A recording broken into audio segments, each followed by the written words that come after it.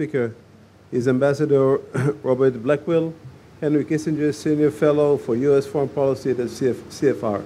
Please.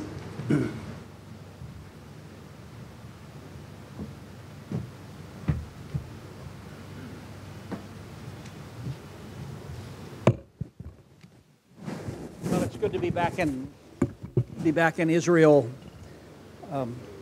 I had one of my two most rewarding professional experiences in a very long government career while assigned to the U.S. Embassy in Israel at the time of Camp David. And I have many friends I can see in the audience, and it's great to be back.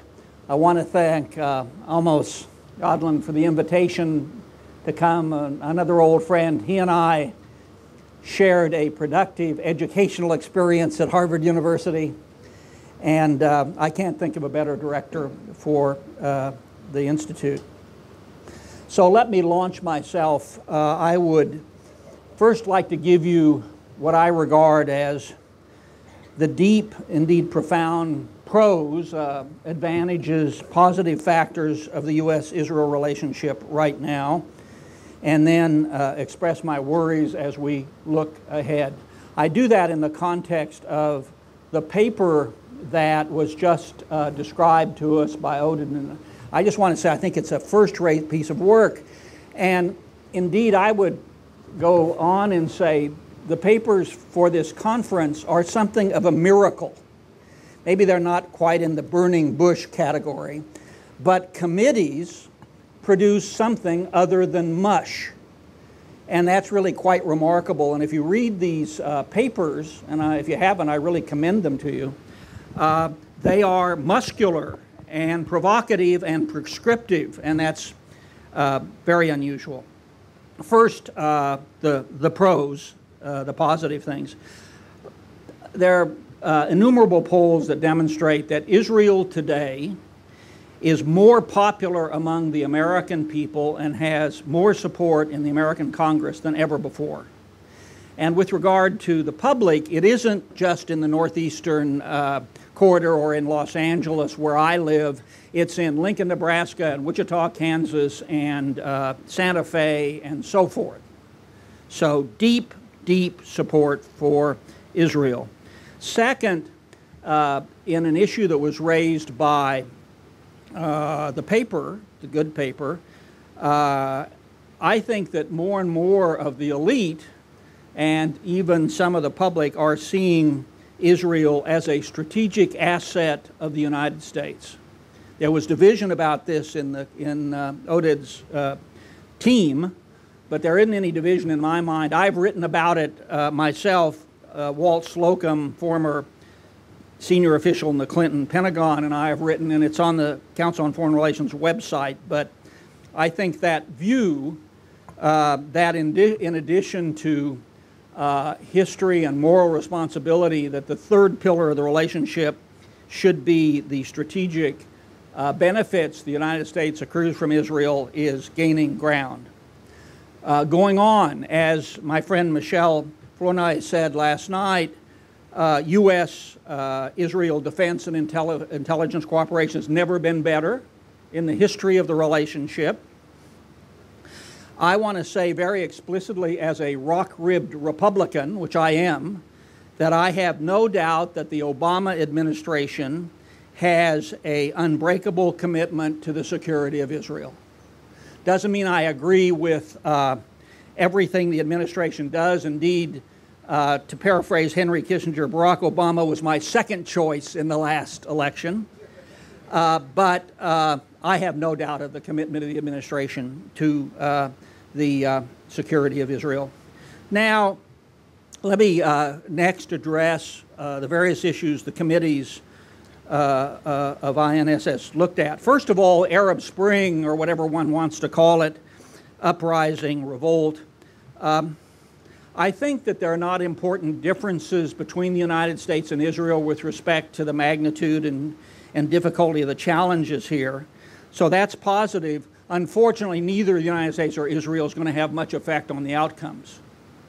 So we would agree on the problem, but we're not going to have much effect on the outcomes.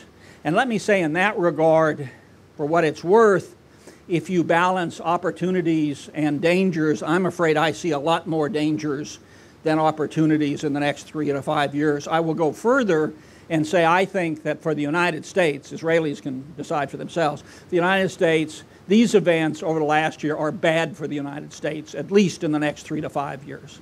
They may eventually turn out to be good, but in the shorter term, they're bad for the United States, in my opinion. Now I'd like to say something about the clouds on the horizon of the U.S.-Israel relationship as I pushed the calendar forward.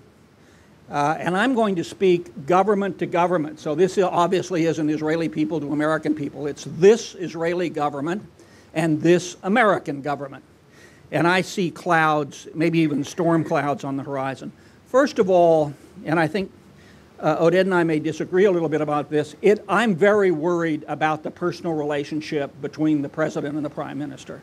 I've worked in the White House 3 different times on the National Security Council, and John has been there too. It matters. Good relations can soften disagreements. Bad relations can exacerbate disagreements. And what we, at least Americans, tend to forget that the fellow who goes to work every morning in the Oval Office is called a Homo sapien. And he has glands like all the rest of us, and he gets affected by his glands, and it matters that at least it's common knowledge that the Israeli Prime Minister, the American President, don't like each other very much. And that worries me. Second, Iran. As the report says, and I agree entirely with it, there are well-known disagreements, despite the best efforts of the 2 governments, on Iran, on the timing of an Iranian breakout and the timing objectives of a military operation. And those are very big issues. They're unresolved, as the report says, and I don't think they're going to get resolved just because of the different perspectives of the 2 governments. I think both will go on working on it, but I don't think that's going to get resolved. But now there's a new issue that's not mentioned in the report, just because I think it's been evolving over the last month, and that's the issue of the negotiated outcome.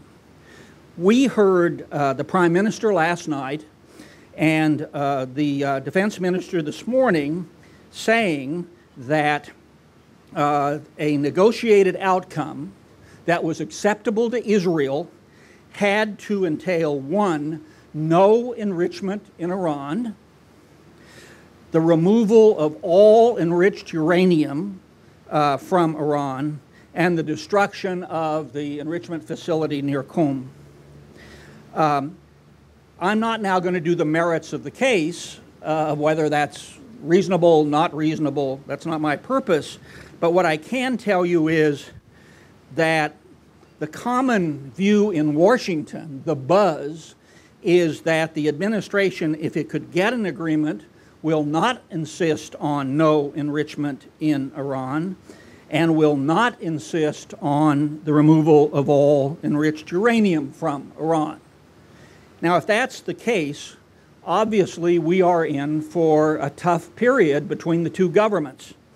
And let me just say 2 more things about this. In my own analytical judgment, the Prime Minister and Defense Minister, who hold these views strongly and have every right to do so, if their view was adopted by the P1+6, the negotiating team that's been in Istanbul and Baghdad, there would be no agreement with Iran. There would be no agreement with Iran. And then the issue would be, how long do you let sanctions play out before you attack the Iranian nuclear facilities or not? So that's a non-negotiable position. But more important, that's my view, it's not the way the Obama administration is headed with the P1+5. And so I ask, as I near the end of my comments, what will Israel do if the P1+5 and Iran reach a negotiated agreement which does not meet the Prime Minister's requirements? Can you imagine a situation in which an agreement is announced. It's celebrated throughout the world, which it would be. Thank God we've avoided war. And by, I think, every country in the world, except Israel. Can you imagine Israel attacking Iran after that? Well, maybe it would, but if it did, and it of course would have to decide, it would be an international pariah, because what would be said was Israel waited until there was an agreement, but wouldn't be satisfied unless it went to war with Iran. There's one last element of the Iranian issue which I want to mention, which is further out, but hasn't had enough, I think, attention. As I said before, and I stress, given Israel's history, no American ought to give Israel lectures on defending its national security. But I just want to mention to you the possibility that an Israeli attack on Iran would draw America into the war because of Iranian counteractions and perhaps trigger a long war between the United States and the Persians. If that produced attacks in the American homeland, how many Americans would think Israel dragged us into this war and now our local shopping malls are being blown up? Think about it. Finally, the Palestinian-Israeli issue, I think that Michelle last night and Rob Dineen this morning captured, I think, the prevalent view in this administration about the importance of reigniting the Israel-Palestinian negotiation. Again, listening to the Prime Minister last night, I don't see that this government is going to be willing, again, others would perhaps have a more informed view, to do what Washington wishes it to do with respect to the Palestinians. So I think both the issue of Iran and the issue of the Palestinians and an Israeli-Palestinian negotiation could produce very rough waters in the relationship ahead. Finally, on the paper, it has, which is fashionable, of course, to remark on American decline. I think it was Warren Buffett who said, nobody ever made any money in betting against America. So I'm not of that view that one needs to worry about it. I also don't think, and I think perhaps it was the translation, but there was a peculiar sentence that said America's growing preoccupation with Asia is a sign of a country in decline. Well, no, it isn't. It's a sign of a growing change in the balance of power in the world and natural American tropism.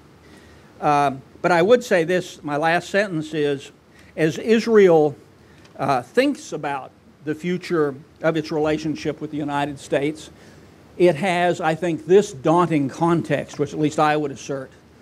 The United States today in the Middle East is the weakest it has been in power projection and influence since before the 1973 war. I don't think that's necessarily an abiding fact, but I believe it's the fact now. It's something the United States needs to redress, but it is, I think, the reality in the sandstorm that we heard about earlier this morning. Thank you very much.